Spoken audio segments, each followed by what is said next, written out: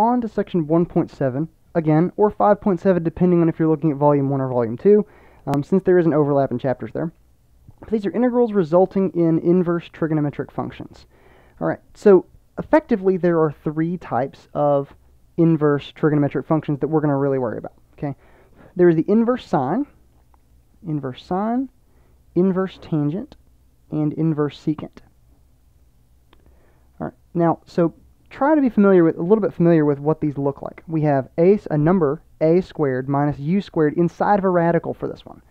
Alright, so this will look something like 3 squared, or 9, minus x squared inside of a radical.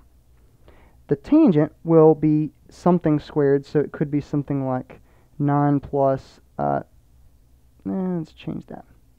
It could be something like 9 plus 4x squared, that's really a 2 squared, in the denominator. These are all in the denominator.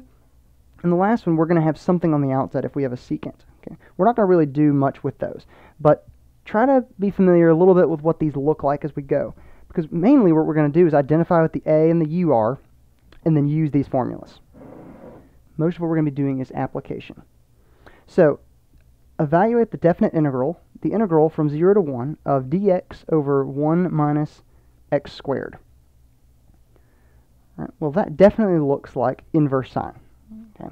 In this case, the a is 1, it's 1 squared, and the u is just x. All right, so the answer to this is going to be the integral. If you notice, u and x are actually the same, so the variable of integration is really not changing. We're changing it in letter, but not in work. Okay, so this is going to stay at the limits of 0 and 1. And actually, we can just go straight to the evaluation here. That is going to be arc sine of u over a, x over 1, evaluated from 0 to 1. So evaluating that, we plug in 0, or we plug in 1, that is going to be pi over 2, all right, arc sine of 1, pi over 2, minus arc sine of 0, which is 0. So our answer is pi over 2.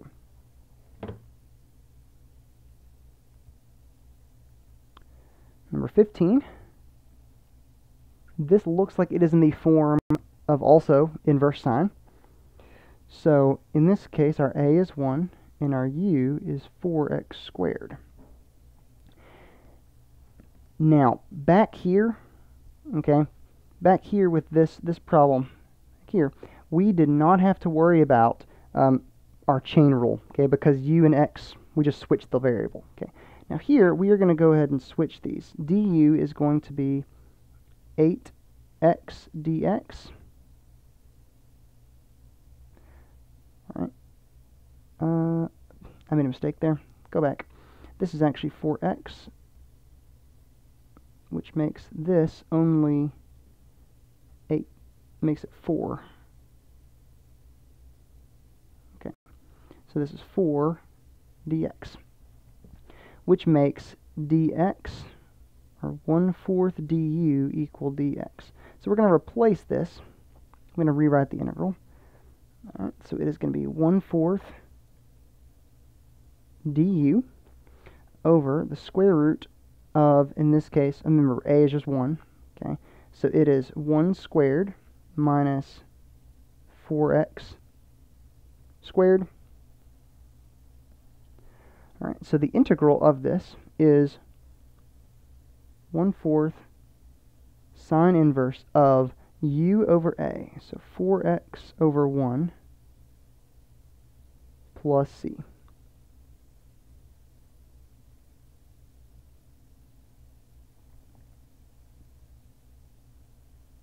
Okay, let me try that again. Number 16. Find the antiderivative of this function right here. All right, so first a is 2, and u, what's being squared there, is the 9x squared, so 3x, which makes du 3 dx, or 1/3 du equal to dx. So I'm going to rewrite this as 1/3 du,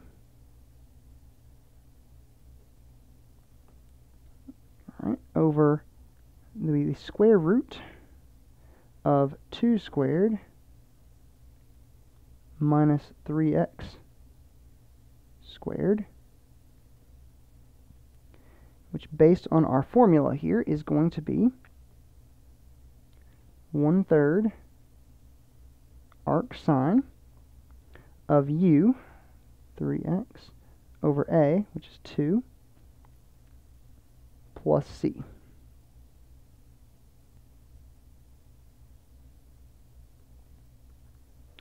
Identify what a is, identify what u is. If it's not just x, okay, then if u is not just x, then we've got to worry about our chain rule. All right, so this one we have got, let's see, a is 3, u is x. So really, we don't have to do the whole chain rule idea. Okay, we can just say this looks like dx over square root of 3 squared minus x squared. And since that's in the form of arc sine, u over a plus c.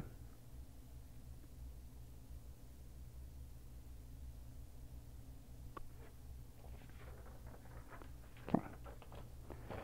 Move on to number 18. Evaluate the definite integral, the integral from 0 to the square root of 3 over 2 of du over 1 minus u squared. All right, now this is still in that form for arc sine. Make sure that it is.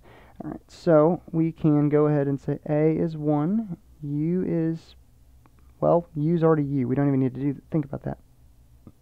Okay, so this is going to be arc sine of u over a evaluated on this one from 0 to the square root of 3 over 2. So that will be the arc sine of square root of 3 over 2 minus the arc sine of 0. All right, the arc sine of square root of 3 over 2 is pi over 3. Arc sine of 0 is 0. So this definite integral is pi over 3. Okay, number 19. Find the antiderivative of 1 plus 4x squared. Well, that would mean a is 1, u is 2x, which makes du 2 dx, or 1/2 du equals dx. Let's rewrite this and then see what form it looks like.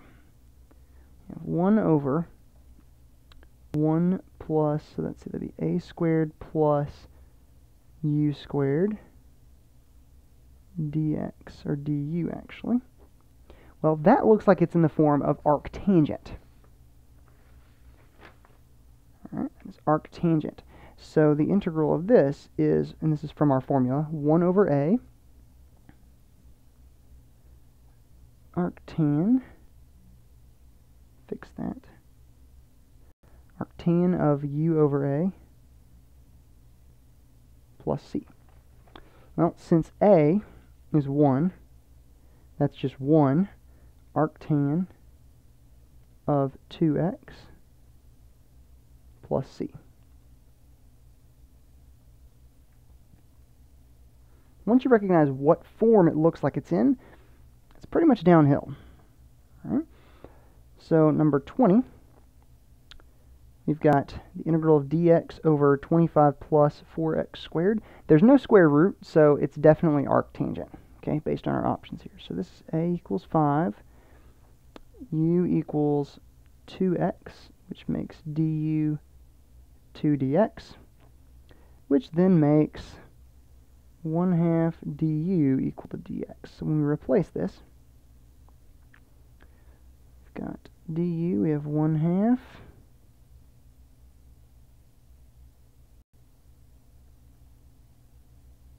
Hold on a second, missed something on 19 actually. 1/2 du, there should have been a 1/2 here, which would carry down to 1/2 inverse tan 2x plus c. Alright, so here we already brought down the 1/2 du, and that is a squared plus u squared, which definitely looks like the arctan. So we carry down our 1/2, and then it's times 1 over a. A is 5. I'll go ahead and write that over here. Let's see.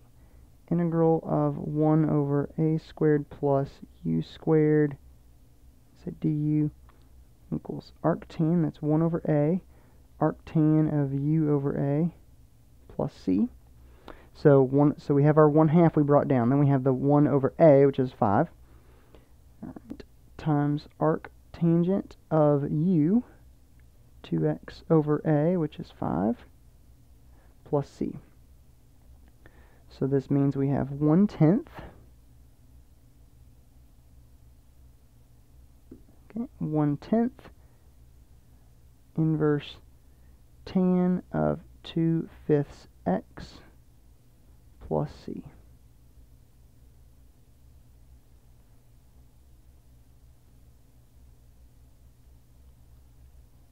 Number 21.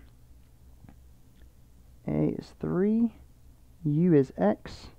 We don't actually need to perform a u substitution here, but this one is already in the form. I'll go ahead and write it. dx, and it's a squared plus u squared, which means this is arctangent.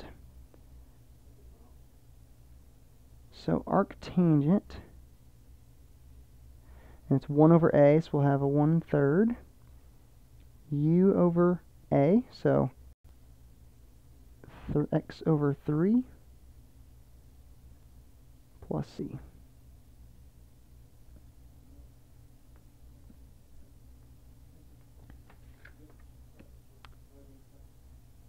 Number 22. A equals 4, u equals x. Since u is x, we don't really need to make a u substitution, so this is dx over a squared plus u squared. I better change that to du. Oh, I did that over here too. Let's leave that as x squared. And we'll leave that as x squared. Now I'll make that du. Just to change it up. Okay, so then this is arctangent of u over a plus c. Now we also have 1 over a, so there should be a 1/4 factor there.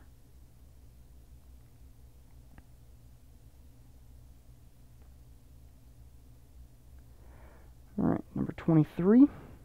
Evaluate from the square root of 3 over 3 to the square root of 3 of dx 1 plus x squared.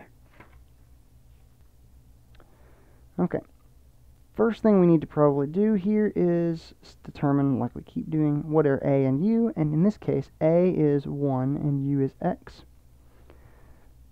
So du equals dx. I'll go ahead and convert this. And that'll be du over a squared plus u squared. Now my variables here, it's changing from x to u. So I'm going to go from square root of 3 upper limit, square root of 3 over 3. Convert that. Well, in this case, x equals u equals x. So our variables, our limits, are not going to change. So this will be, this one is in the form of arctan. Arctan of u over a.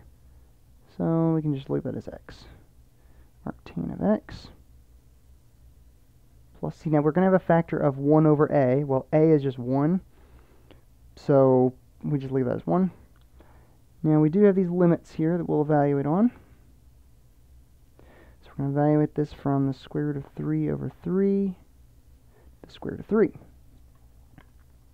Alright, so the arctangent of square root is pi over 6. No, pi over 3. Pi over 3 it is. And we do the arctan of square root of 3 over 3. Square root of 3 divided by 3.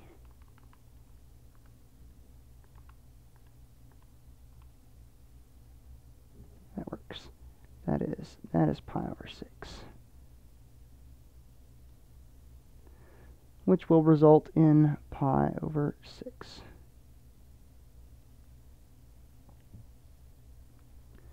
Last one I have in these notes. Evaluate from 0 to 2 dx over 4 plus x squared. So a equals 2 squared there. U equals x, so du equals dx.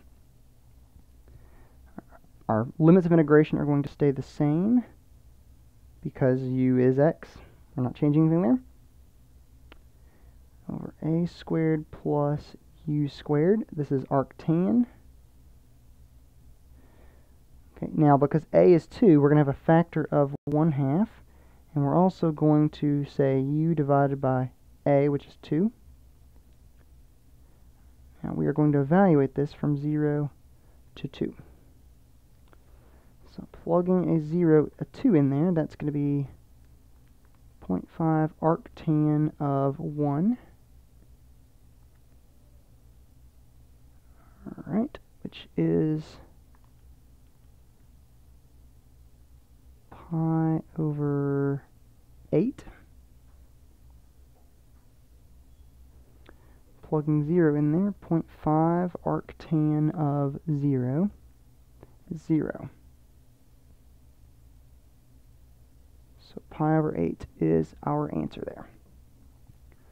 Alright, that brings this video to an end. So keep working on these trigonometric ones. Identify what form they're in. That's the big thing. Figure out what a and u are. If you can write it in whichever one of those 3 forms, then that tells you what you need to do from there.